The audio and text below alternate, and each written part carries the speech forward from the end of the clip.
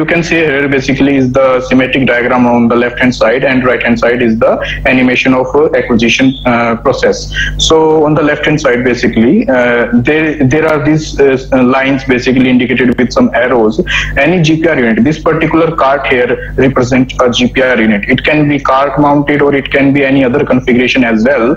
As you can see here in this picture, basically it can be cart, it can be handy tool, or it can be something like here as you can see in the snow scan. So any configuration can be deployed according to the site conditions, what is the required on the site. But usually only one thing is common, that is basically the architecture of a GPR. So a computer console will always be there to give the commands or read the outputs, or basically all the operations will be taken care here. You can modify all the parameters at the time of acquisition according to your need. All these things can be covered using this computer console, and this console basically connected with a sensor. A sensor basically consists of two different modules, basically one called the transmitter and another called the receiver. As their name suggests, transmitter basically transmits the radio signals in the material,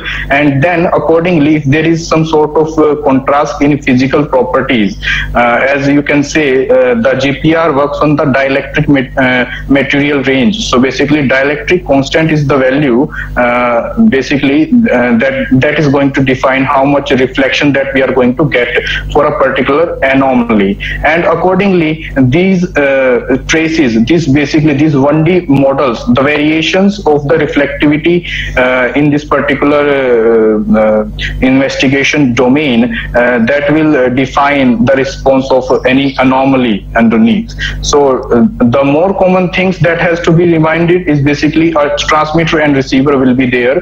They will be synced and in the control of the computer console, where you can see what is actually happening underneath. So here this is the survey direction. Basically we are going to survey what is going to happen. Like here in this case there are two particular pipes here, and both pipes can be analyzed using the GPR. As you can see here on the top on the corner of this particular animation, you can see the computer console and you can see the data. Basically one starts from the left side and go to the right side. Basically that is the GPR working, and it is sending the signal continuously and reflections are coming continuously. So if there is some sort of anomaly, then this kind of hyperbolas will be there for a point or object or a very small object, and these signatures has to be interpreted after the processing, and then you can see yeah, this is how your project is going to work. So this is the main working of the GPR, and this applies to different rocks, different type of moisture content in the soil, or whatever contrast that can be present in terms of dielectric constant. I will be talking about the dielectric constant. Here basically some terminologies has to be cleared out first, like what are the basic things that we are going to encounter whenever we are going to deal with the GPR prospecting.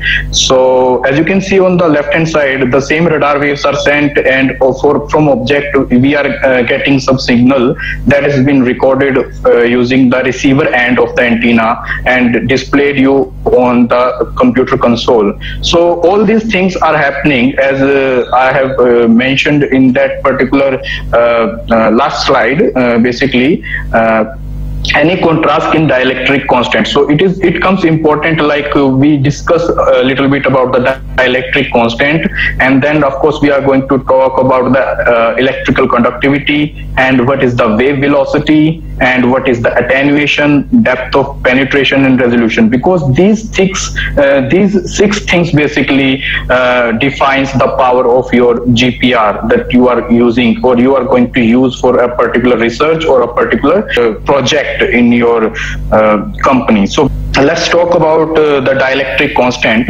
Every material, every rock, every single thing, any matter present in this universe is basically made up of atoms, and each atom has positive and negative inside of it.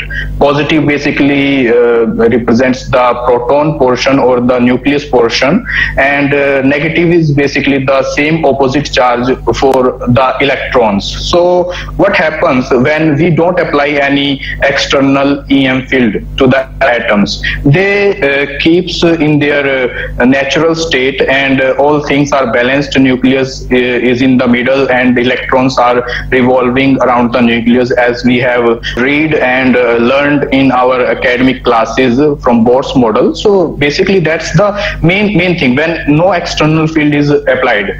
But what happens then? Maxwell come basically, and he said like, what happens like if Gauss equations and Ampere's laws are grouped together and we apply the same prospecting on the atoms? Then what happens when we apply the electric field, external electric field? Then some sort of polarization occurs, like if, in the direction of that electric field, this applied electric field, these neutral atoms will arrange themselves. And what happens when we remove it? Then they comes back to their original state. So basically, what is the degree? Like if we apply some intensity E of the external electric field, what is the intensity of polarization? That totally depends on the electric field that we are applying and the contrast basically.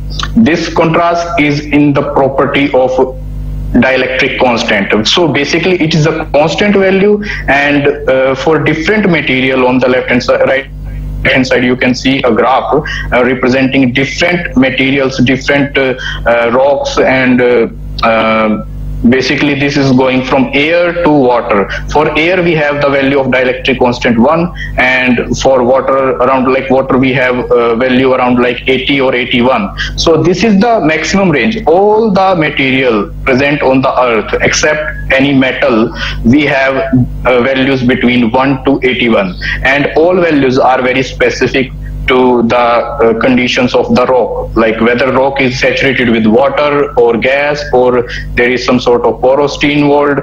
All those things has to be considered, because these ranges basically gives you idea about what is the condition of the rock itself. So let's move forward and let's talk about the conductivity. Conductivity is basically derived from the Ohm's law. What is the resistance basically? Resistance basically is the total amount of obstacle in the path of any electron or ion movement when some electric current is applied. So basically we are not applying the electric current, but we are applying the electric field. So according to the electromagnetic laws, it is universal, like whenever we are going to apply E field, then there will be current involved. So we may not be able to measure that because we need suitable instruments for that. We use electrical resistivity methods, basically totally dependent on the conductivity, and same conductivity value is here. So as you can see, different material has different electrical conductivity. So the main thing that I want to focus here using the GPR, basically why we are talking about conductivity, because conductivity plays a very vital role while estimating the depth of interpretation. Like what is the depth, maximum depth that your GPR can actually record. So that totally depends upon the conductivity. For particularly we have, for an example, we have water. Like water has different state. It can be saline, it can be fresh water, or it can be in frozen form. So all these things basically gives you value. For water basically you will be having value of dielectric constant 81, but conductivity is different for both cases. So that is a very crucial thing, because if we have the dielectric constant, we can't actually say like whether water is saline or not underneath. So basically we need to apply the conductivity rules as well. So higher the conductivity, low the depth of penetration. That's the rule.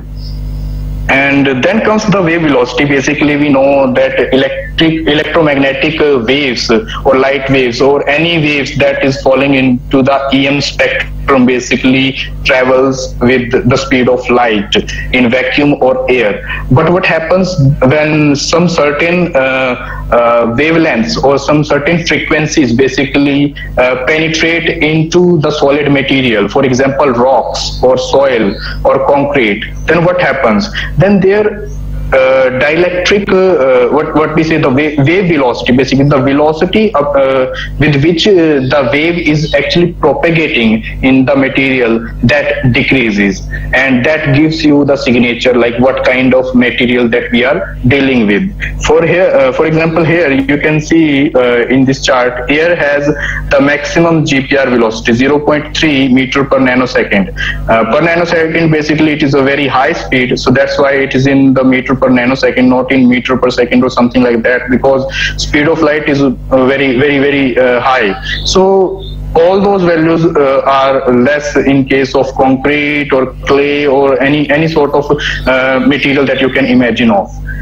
So it is very important to understand the velocity as well, because velocity gives you the signature of the water content present in a particular rock. Like any rock can have value, let's say in clay basically we have a value 0.06, but if we increase the water content in clay, then definitely the velocity is going to increase a little bit.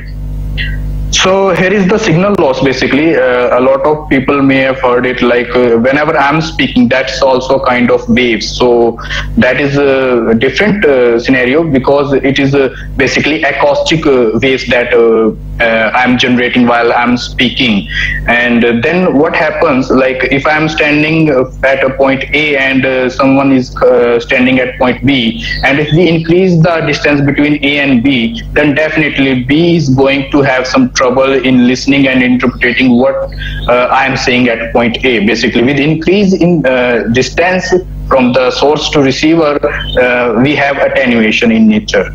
And it happens with all type of waves, whether it is longitudinal wave, whether it's let's say transverse wave, as in our case of GPR. So particularly signal loss is basically a lot of type. It can be frequency based, it can be amplitude based. So the main kind of loss here I'm going to talk about is the amplitude loss.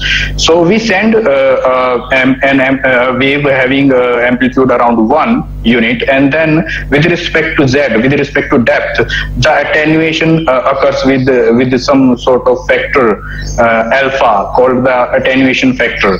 And I would also like to share here in this particular slide, you can see the time is basically is given. Basically, time represents the two-way travel time, transmitter to receiver, when we receive the signal, and that is two-way travel time, and that time is given here. That can also be converted into the depth. So basically, I would like to recommend whenever we see some sort of nanosecond time or something like given, like on this axis, basically here the depth axis is given, but sometime it can be a nanosecond in time. So whenever time is given, consider it as depth. So with different conductivity, 1 millisiemens per meter, 5 millisiemens per meter, 25 millisiemens per meter, we are increasing the conductivity. As I have told you, the more the conductivity, greater the attenuation and less the depth of penetration. Here, when the conductivity is very low, so basically we can see GPR waves are coming, and for this particular target we are getting some signal here, and we also getting some sort of reverberation. This is a reverberation. So as in this, as we increase the conductivity, the amplitude loses its strength, its magnitude basically, and we get very less signature involved at a particular depth. So that was the thing, and I would be talking about this in next slides basically. So depth of penetration, there are two things basically that one has to keep in mind. One is called the depth of penetration, and another is called the maximum depth of penetration, maximum depth of setting. So maximum depth of setting in this particular case is around 70 or 80 nanosecond or something like that. But the depth of penetration basically is a point in the radar gram with respect to depth, where the signal and the noise. Here yellow portion in this graph represents the noise, and this blue portion basically represents the signal. As signal attenuates, we all know, so this is kind of, but noise is almost constant. So whenever there is the cross section between noise and signal, where noise is dominating, start to dominate, is called the depth of penetration. And with respect to the central frequencies or frequencies associated with the antennas of transmitter and receiver, we have different depth of penetrations and different type of application here. So basically it starts from 16 megahertz to 80 megahertz, and then we will be getting around 35 to 50. And if we increase the number of stacks of particular setting in the GPR, then definitely we are going to get around 80 meter in the rocks. And with the same setting in glacier, basically GPR works very good in case of ice or glaciers, and that's why we were able to collect the data on the glaciers on the northern poles in Canada, basically to where the depth of penetration was around 100 plus meter. That was the I don't remember the exact figure, but 100 plus meter was the case study that we have worked for the glaciers. So according to their central frequency, as the central frequency increases, depth of penetration decreases, and also the size of the antenna.